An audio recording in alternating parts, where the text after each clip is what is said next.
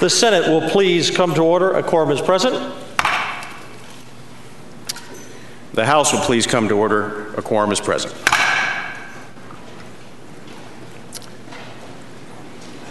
Please take your seats. The House and Senate are meeting in joint session today pursuant to H.C.R. 48, providing for an address by Greg Abbott, the Governor of the state of Texas. We are very honored today to have with us Texas First Lady Cecilia Abbott.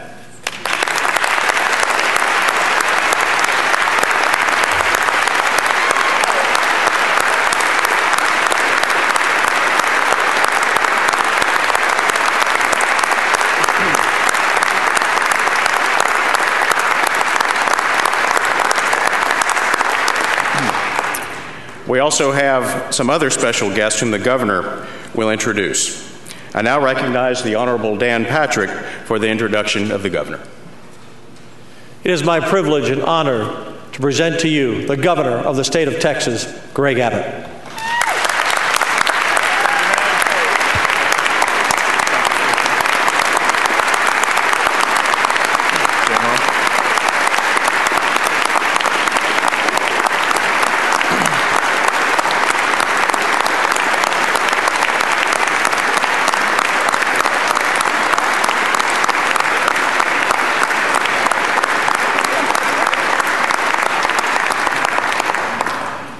Thank you all so very much.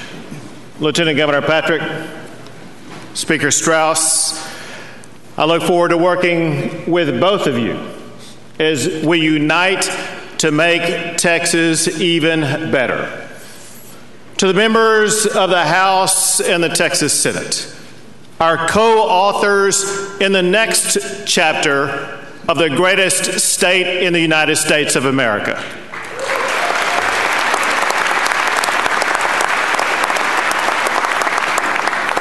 To the members of the Texas judiciary with whom I once served, to our fellow statewide officers, to our special guests, including my nominee to be the next Secretary of State for the state of Texas, Carlos Cascos.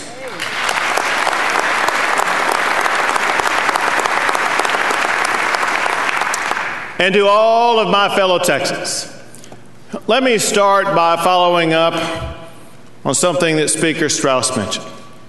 Let me start by recognizing someone who represents the richness of our heritage, the strength of our values, and the promise that is Texas, the first Hispanic First Lady in the history of this state, my wonderful wife, Cecilia.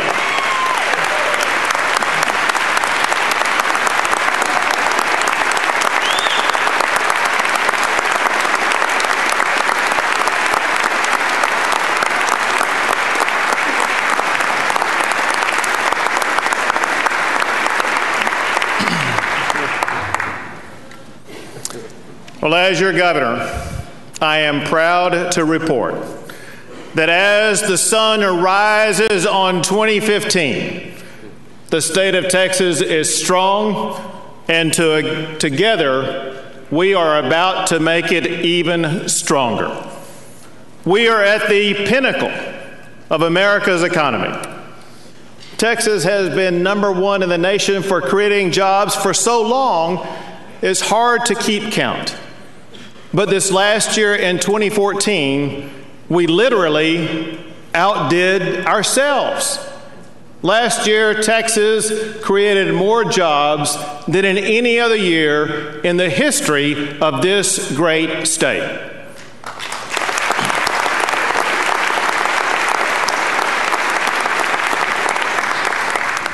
And already this year, reports show that our economic engine continues to gain steam.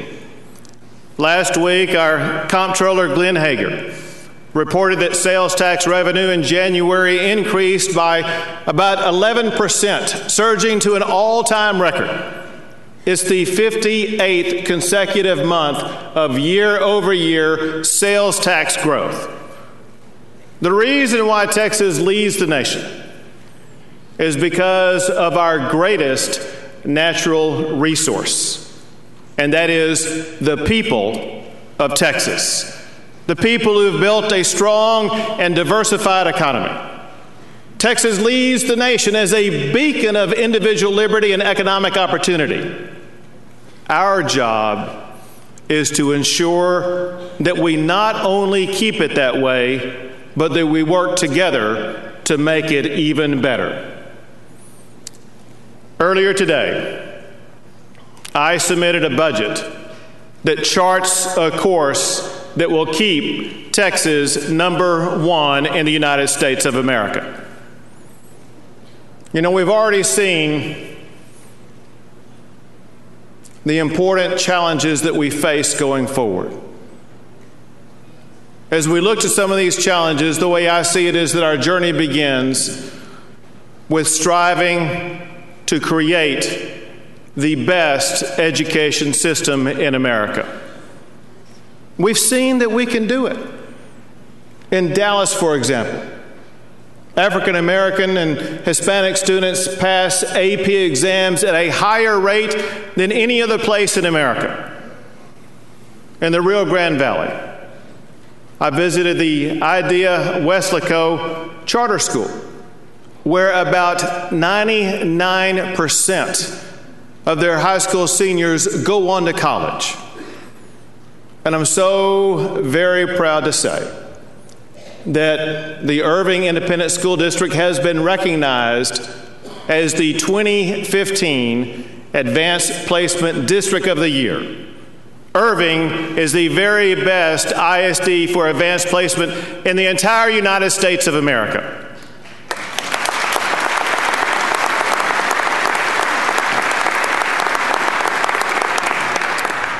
The leader of the Irving ISD is Superintendent Dr. Jose Parra, and he is with us today, and I would like to say congratulations to Dr. Parra on his great leadership of Irving ISD.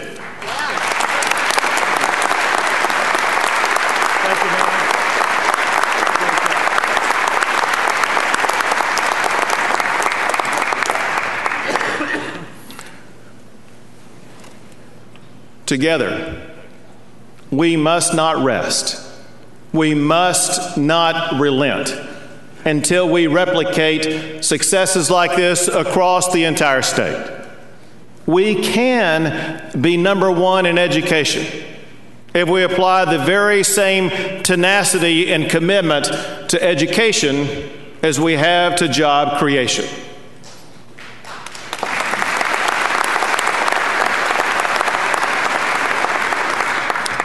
I'd like to recognize Will Metcalf from Montgomery County. Will, where are you?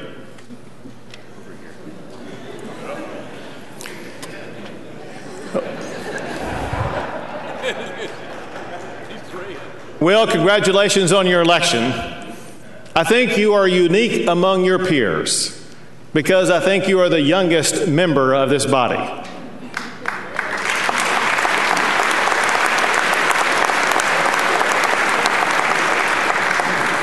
He was born in 1984. And here's the point, though. For his entire life, the state of Texas has been mired in litigation about school funding. Well, members, whether this is your first session or whether you're Tom Craddock,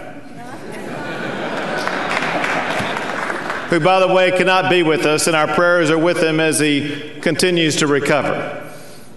But regardless of how long you've served, I think we can all agree it is time to put school finance litigation behind us.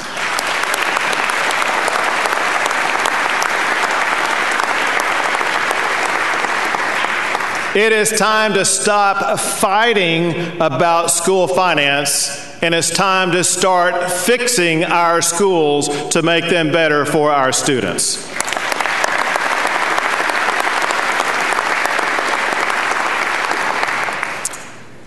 To improve our schools, we must begin by building a strong foundation from the very beginning. Our goal should be to ensure that all students in Texas are performing at grade level in reading and math by the time they finish the third grade.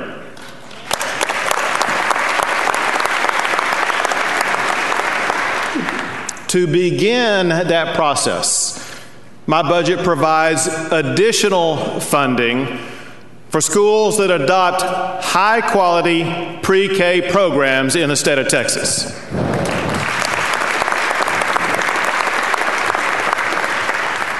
My plan also provides pre-K through third grade teachers with world-class literacy and math teacher training programs. I want to thank Senator Judith Zaffirini, Senator Donna Campbell, and Representatives Dan Huberty, Helen Giddings, and Joe Desautels for carrying my pre-K legislation to improve early education.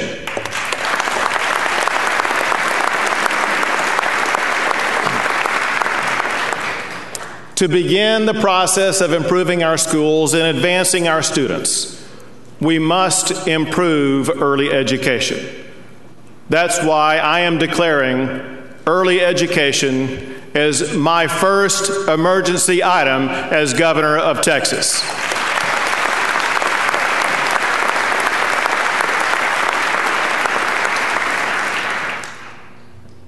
Now, another essential ingredient to better schools is ensuring that we have the best teachers in our classrooms. In part, that means saying no to Common Core in classrooms in Texas.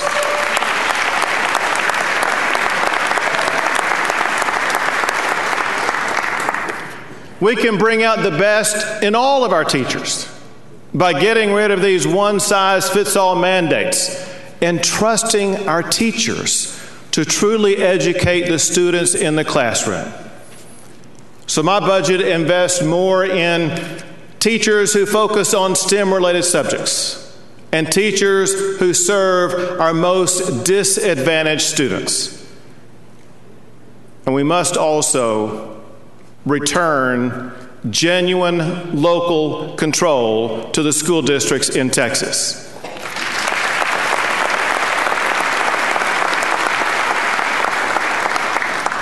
Now, I know that last session you all took a big step in that direction. This year, let's take another big step. This book right here contains all of the education-related laws in Texas. It is absurd to micromanage educators with all of these laws. Let's cut those laws down to size by allowing school districts to opt out of parts of the education code so they can design an education plan that best fits their community needs.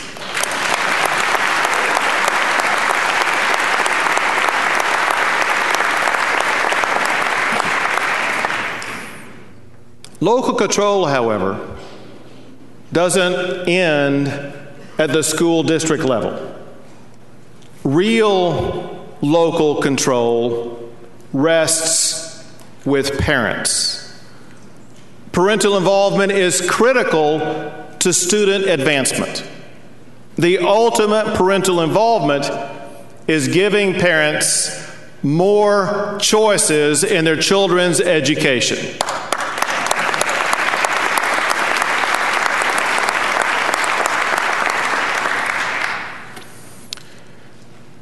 No one said that better than Keisha Riley from Houston, Texas.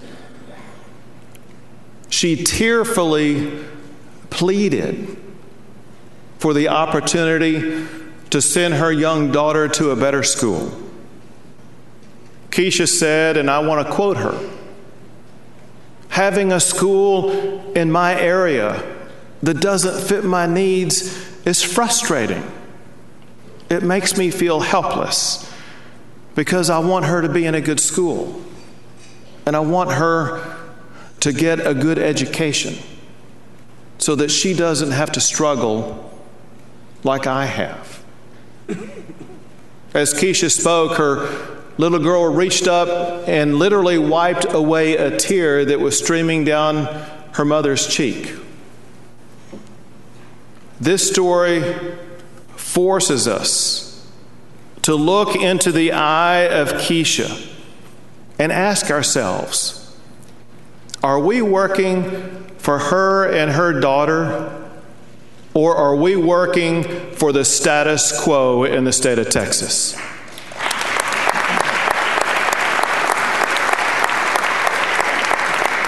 The truth is, when parents have more options, students win. There are plenty of examples. Let me give you one. Grand Prairie ISD is an open enrollment school district that allows parents to choose the school that is best for their children.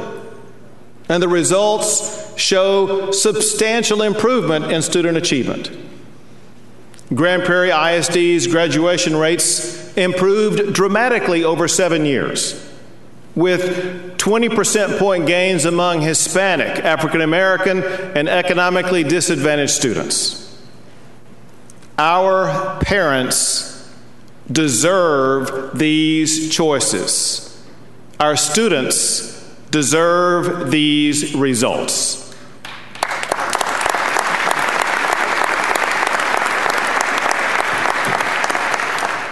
Now, we also want to see more of our high school graduates go on to college.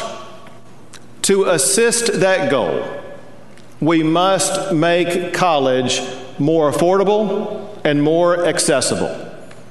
We must restrain the spiraling cost of higher education so more Texans can reap the rewards that come from going to college. Just like with primary and secondary education, higher education does not work in a one-size-fits-all approach. Different students have different needs, and our employers are demanding that we better prepare our students for the real-life workforce needs. For many, a 2-year degree is far more than just a piece of paper.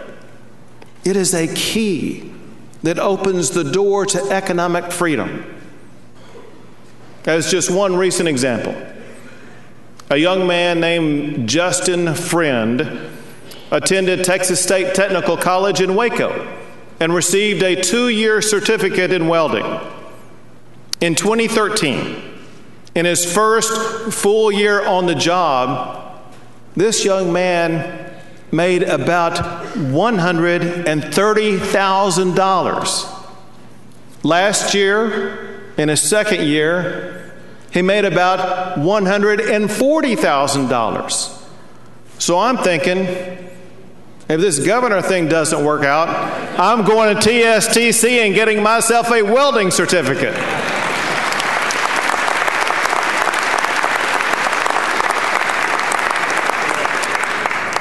The fact is, not everybody needs a 4-year college degree. So we need to expand and support our community colleges that serve as the gateway to better jobs and as a step toward further education opportunities. And then we also must focus on elevating the national research standing of our universities in this state.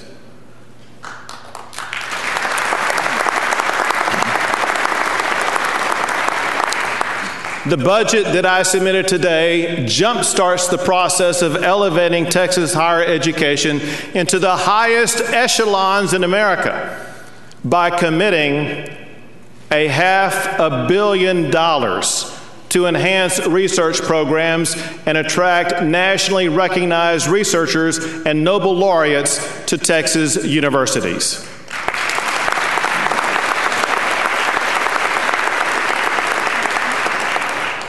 The trail for this game-changing success has already been blazed.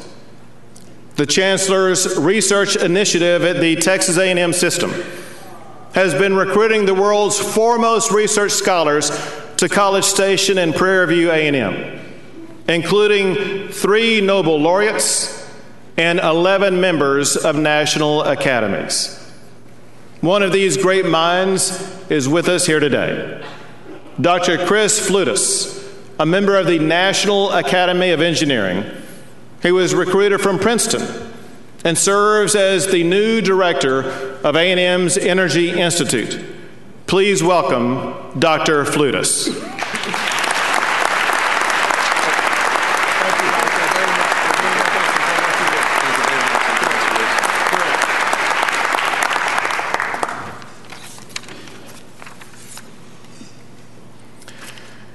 Because of the vital role that higher education plays in transforming our state, I'm declaring higher education research initiatives my second emergency item.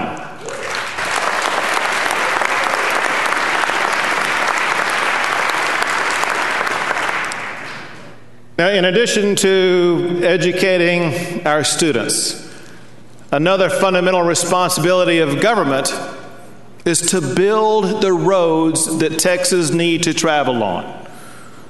With the passage of Proposition 1 this past year, Texans sent a loud and clear message that they are tired of being stuck in traffic.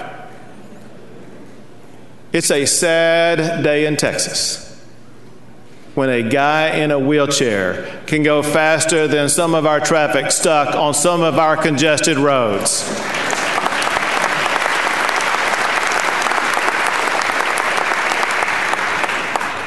My budget adds more than $4 billion a year to build more roads in Texas without raising a single penny in taxes, fees, tolls, or debt. This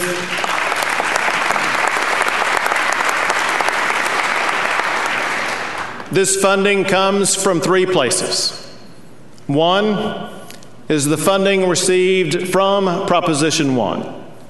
2, it ends the diversion of state highway funds. Tax dollars paid for roads should be spent on building more roads.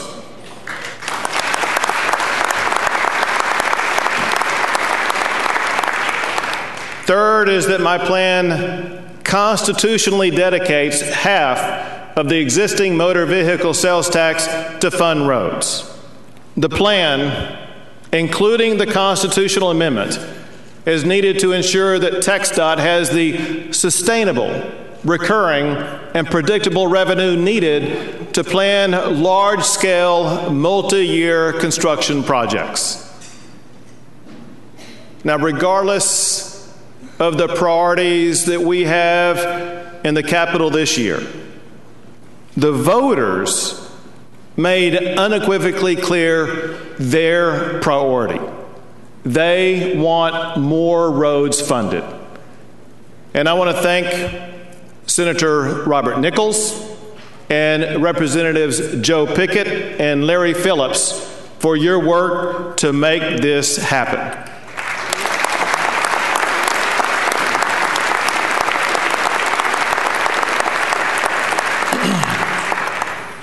Because this funding is so essential to the people of Texas, I am declaring transportation as my third emergency item.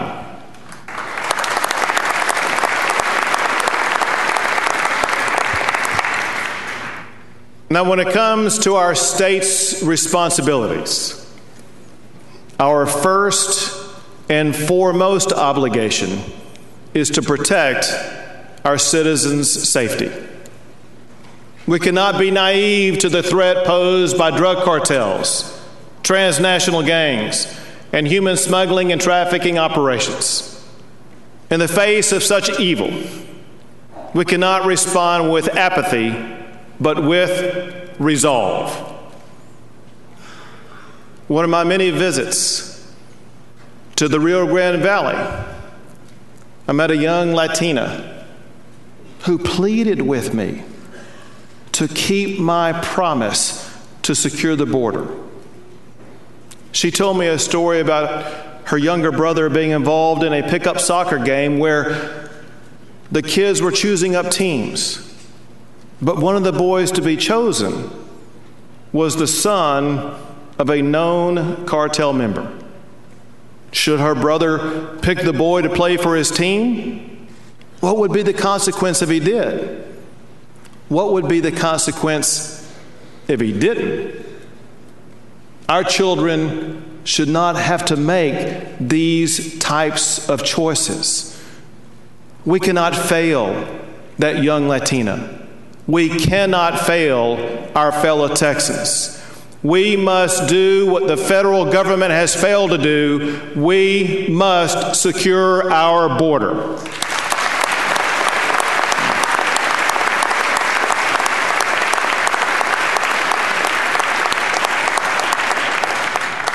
The first step in securing our border is enforcing the rule of law. Along those lines, the very last lawsuit that I filed as Attorney General was a lawsuit to stop President Obama's lawless executive action.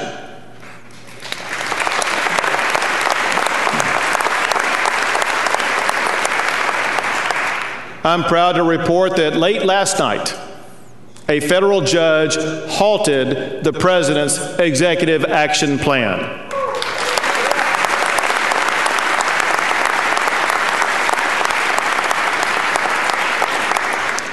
In Texas, we will not sit idly by while the president ignores the law and fails to secure the border.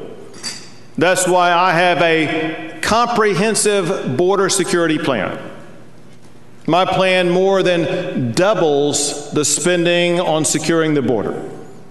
It adds 500 new state troopers, more Texas Rangers who can focus on corruption, more funding for local law enforcement, more for technology to stop the transnational criminal activity that threatens every community in Texas, by hiring more DPS troopers for border security. It allows officers displaced from places like Longview and Lubbock and from around the state to return to their own communities to keep them safe. It also expands the anti-gang efforts across the state, helping us to disrupt gangs in places like Houston and Dallas, San Antonio, and right here in Austin. This legislation is essential, which is why I'm declaring border security funding as my fourth emergency item.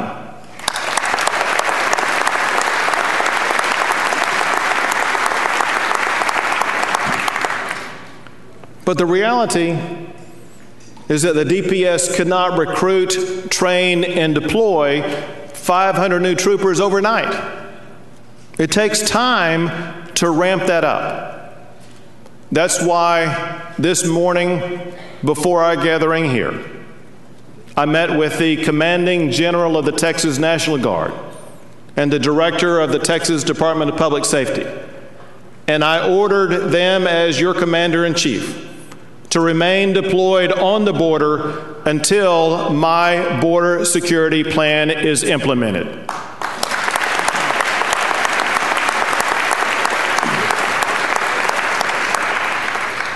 As governor, I have identified the funds needed to keep the National Guard in place until the legislature acts. As soon as the DPS has the permanent resources needed to secure our border, then we can bring home our dedicated National Guard troops. We must remember the hardship that such long deployment puts on our National Guard troops, on their families, and on their careers. We should all be deeply grateful for their dedicated service. With us today is the commander of our National Guard, General John Nichols, and the director of Texas DPS, Colonel Steve McCraw. And through them, let us show our thanks to the men and women who've been serving on the front lines to secure our border.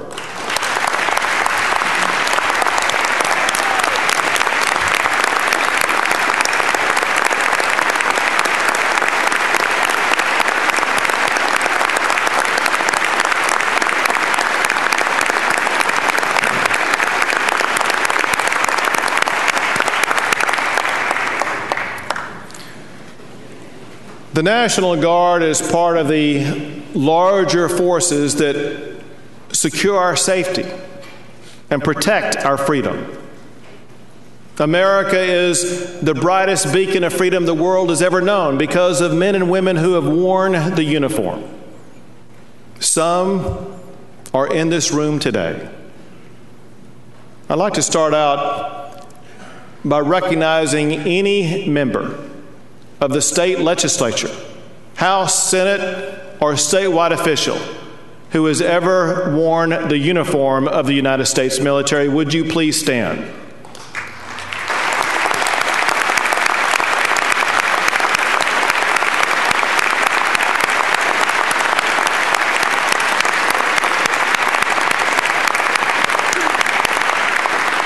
And any others? Is there anybody else in this chamber today who's ever worn the uniform of the United States military? Let us thank you too.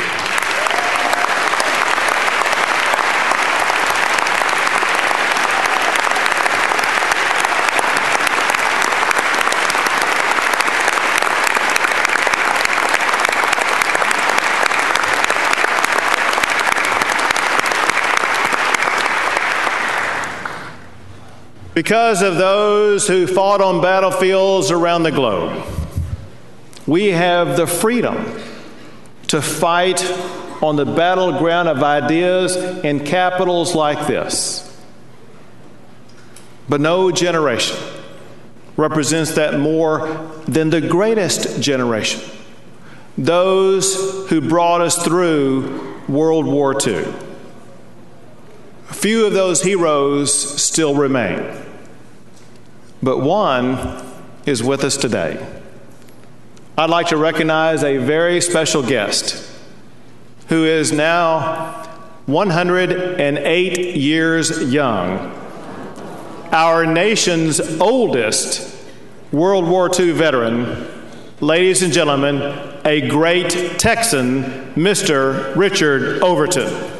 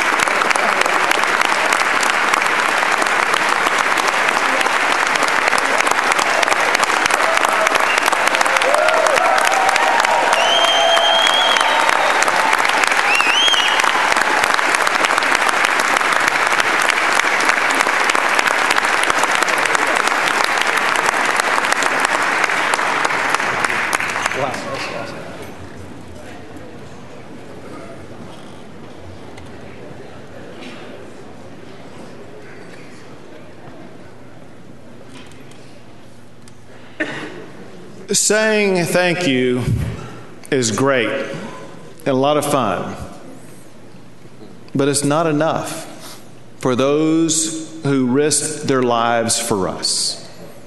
We must do more to help our veterans return to civilian life. You know, it's amazing when you think about it that Texas leads the nation in job creation, and yet the unemployment rate for our veterans remains startlingly high. That is unacceptable. That's why my budget exempts new businesses formed by veterans from having to pay state registration fees to open new businesses in Texas.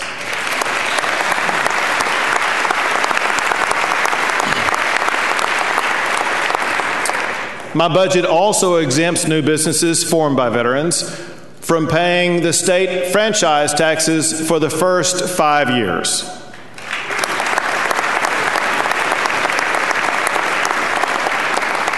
And I'm calling for legislation to waive licensing exams and fees for veterans with the required education, training, and practical experience that they gained in the military.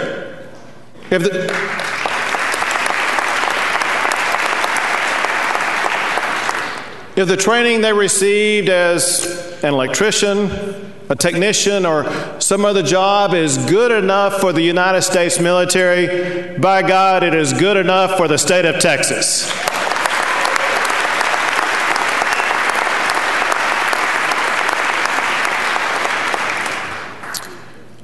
We must also do more for our veterans who return broken from battle. The fact is that not all wounds are seen. My budget includes funding to provide mental health screenings to veterans and service members to help them deal with some of their deepest wounds.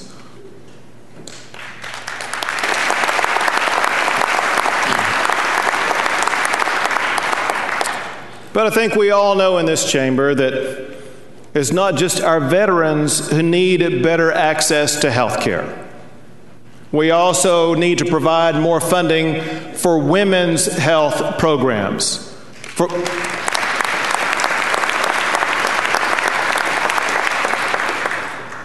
For more access to care like cancer screenings and checkups, my budget provides that additional funding. My budget also increases funding for the treatment of postpartum depression.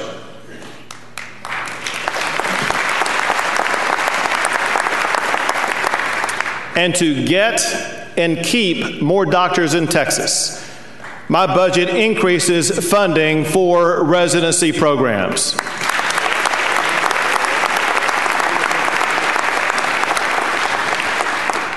And to help people with disabilities and our seniors, my budget adds more for funding for in-home care attendance.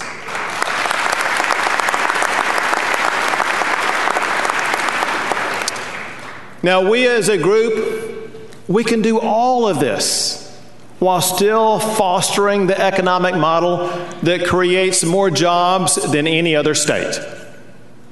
While our job creation is legendary, many states are overhauling their economic development programs to compete with Texas. We will rise to that challenge by making the Texas Enterprise Fund more efficient, more effective, and more transparent to help grow jobs even more in the state of Texas.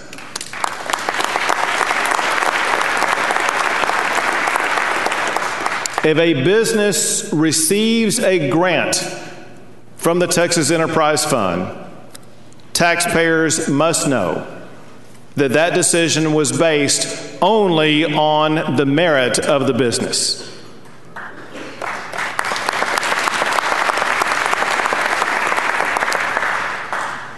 But I think most of us agree that the best way to create more jobs is to permanently reduce the business franchise tax in Texas.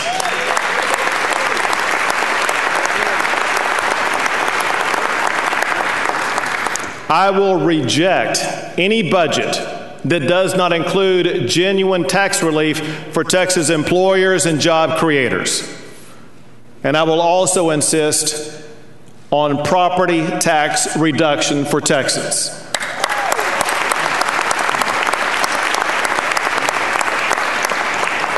It is time for property owners, not government, to truly own their own property.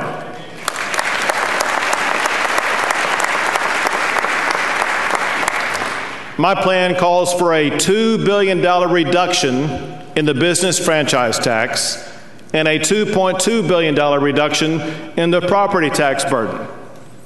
And importantly, Donna Howard, my budget includes an appropriation that makes school districts whole for any tax revenue they may lose.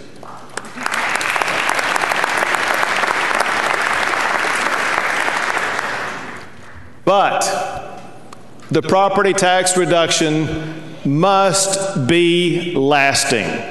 We cannot allow it to evaporate with rising property valuations.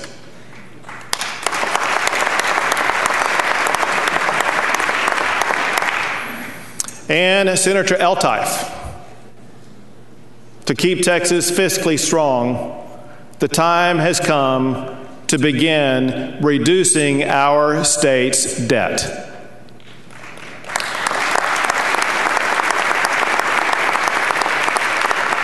Debt today becomes taxes tomorrow.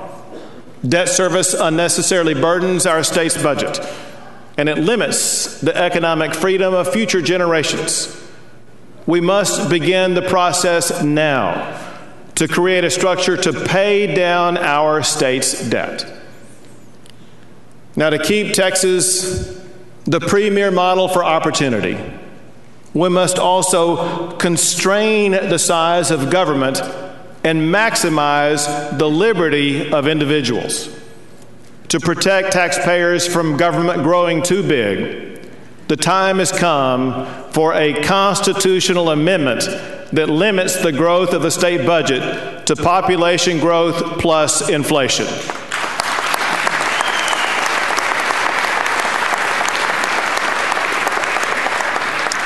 Texas families have to live within a budget. Government should too.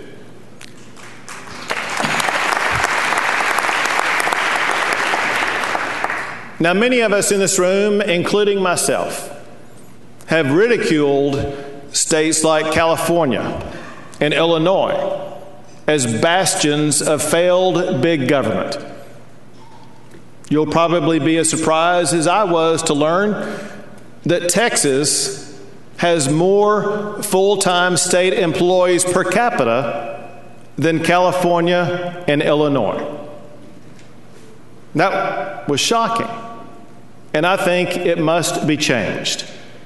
That's why my budget requires most state agencies to reduce general revenue spending by at least 3%.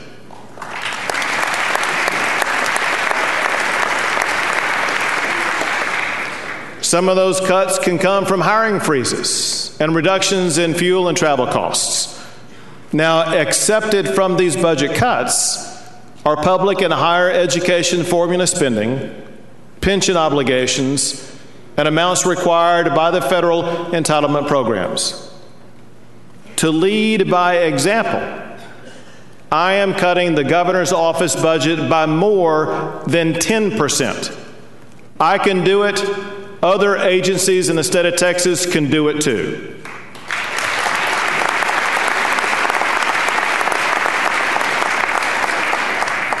The more that we restrain the growth of government, the more we empower hardworking Texans. These budget cuts will make our budget even leaner, while also helping us to prioritize spending that will make our state even stronger. Now, let me briefly follow up on a word that I mentioned moments ago. It's the word liberty. That one word encapsulates what America is all about. That word symbolizes the state of Texas. I look forward to expanding liberty in Texas by signing a law that makes Texas the 45th state in America to allow open carry.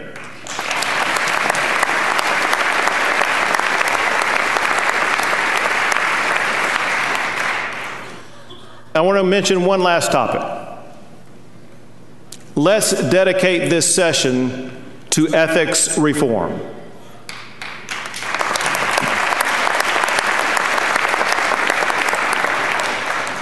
I want to work with you so that we can together strengthen the faith and trust that Texans deserve from us. It's a reminder of who we really work for, and that is the citizens of Texas. My blueprint that has outlined every single issue I've talked about today, as well as so many more, includes ethics reforms like requiring elected officials to disclose contracts they may have with public entities, prohibiting lawmakers from voting on legislation from which they could profit, and more disclosure of campaign finance information.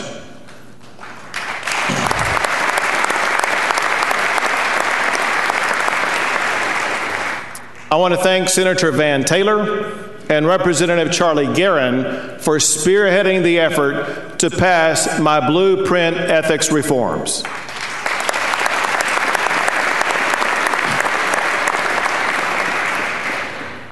And when you think about it,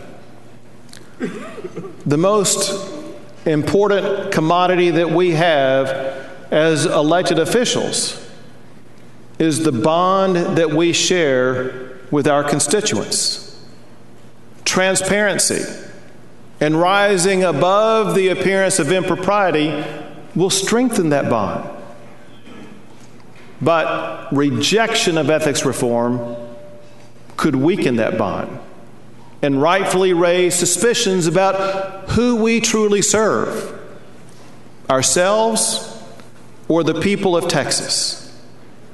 Because these ethics reforms are so important, I'm adding them to my list of emergency items.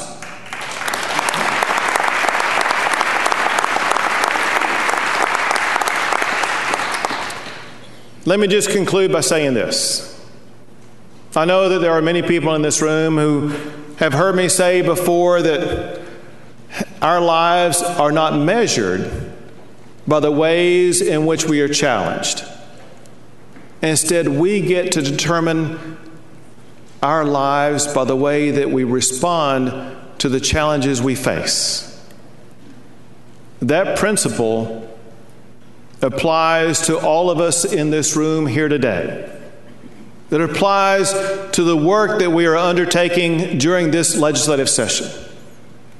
Our fellow Texans face many challenges. The need for better schools, for more roads, for border security, better health care, more jobs. They want more liberty and less government, and they deserve ethics reforms. We cannot let their future be defined by these challenges.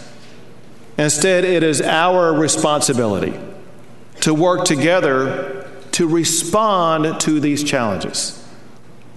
Texas needs us to succeed. America needs us to succeed. Working together, we will succeed, and we will keep Texas the beacon state in the United States of America. May God bless you all, and may God continue to bless the great state of Texas as we work together this session for greater success. Thank you so much. Thank you, sir. Appreciate you.